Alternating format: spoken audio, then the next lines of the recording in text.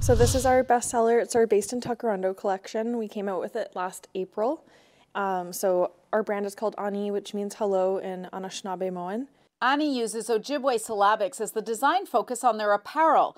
Their goal is to make Indigenous languages visible every day. We have syllabics of the Mohawk word taekwondo, and just down here, so taekwondo actually means where the trees are standing in the water. So the design's actually the trees is the Toronto skyline, and then the water reflection has the actual cityscape in it. As an Indigenous woman, Chelsea Pettit wanted to highlight the history of Indigenous languages. So this one here says Gawin Giabi, and Gawin Giabi means no more. So it also has the translation on the sleeve here and the English translation just below that as well. Sparked the idea to start creating conversations using Indigenous syllabics on clothing. In that moment, I felt very seen and included in society, something I haven't really ever felt before. So I just wanted to create that experience for other Indigenous people across Canada.